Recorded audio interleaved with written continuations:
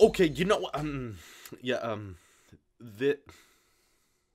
this is a very nerdy thing for me to be doing. Yeah, it's about midnight for me, and I am in my bedroom talking about cables, and after this, I'll be editing a video about cables and ports on technology.